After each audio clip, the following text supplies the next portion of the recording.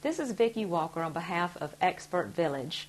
We've pressed our seam at the bottom edge of the valance now, and it's time to sew the side seams.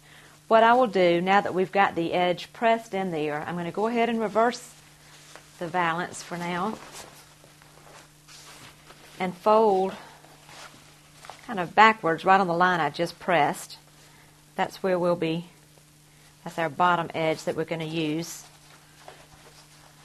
And line up the side seams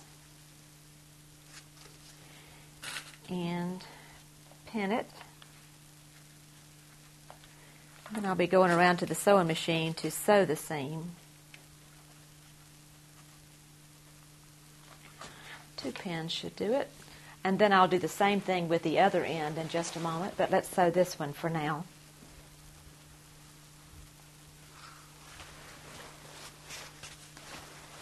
We'll use our standard 1/2 inch seam allowance.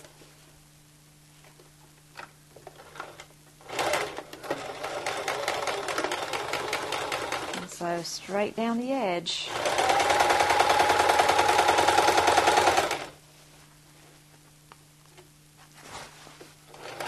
And then we'll continue on the other side, pinning and sewing in the same manner. That's all there is to sewing the side seams.